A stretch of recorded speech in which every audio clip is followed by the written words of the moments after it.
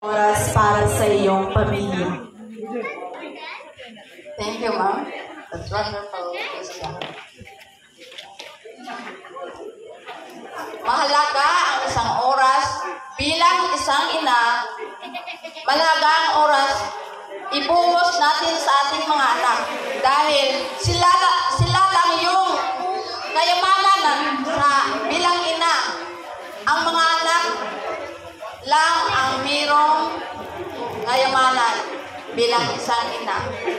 At yung time, bilang ako single mom, lahat ng oras ko ibibigay ko sa mga anak ko dahil maliliit pa sila.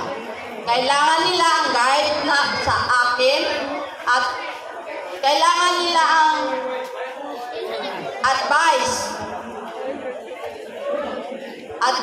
patungo sa kanilang future. Kailangan talaga bilang isang ina, turuan ng mabuti, think positive always. Yeah. Alright. Thank you for that relatable answer. So, may I just request everyone to keep silent your judge. Judge number 2, our chairman of board of judges, and will be competing on Miss Pintados representing Sugod, Southern Leyte.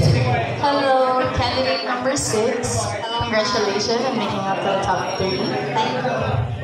How are you feeling? Good. You're okay. Alright. Are you ready for your final question? Alright. Okay, everyone, can you stay quiet? Everyone.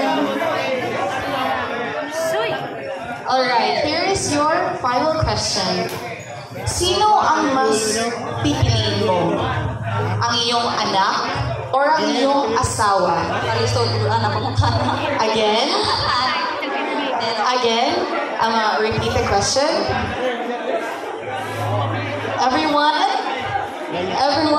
can we please stay quiet before answers you, ma'am? Alright. Okay, your final question is, sino ang mas pipiliin mo? Ang iyong anak or ang iyong asawa?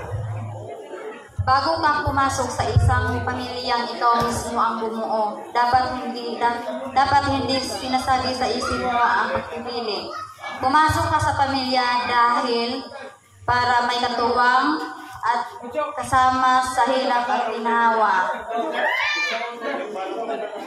At pagmamahal sa pamilya ay dapat hindi pinipili. Pamilya ay dapat sumusuporta, pagmamahal na dapat ibigay sa anak.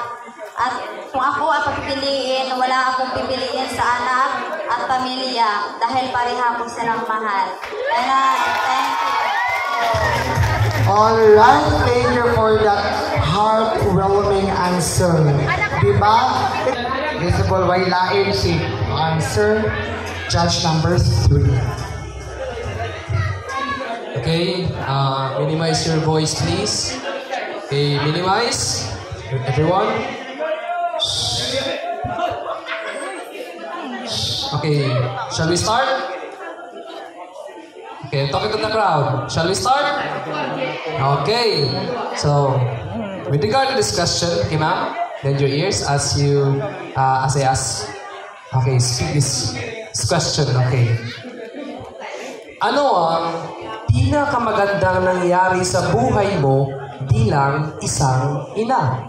Again, ano ang pinakamagandang nangyari sa buhay mo bilang isang ina? Thank you for that interesting question, sir. So the most important thing that happened to me as a mother is the relationship between my child. It is the value of connection. So sukad na himo kong inahan, nakarealize ko na mas mahigugma paday ko sa ubang tao kaysa sa ahong kaugalingon ug buhaton na tanan para lamang kami siya. And ladies and gentlemen, anak, ang inyong mga anak. And that would be all. Thank you. Wow, thank you for that straight to the point answer. Okay, so, Alright, at this point, again,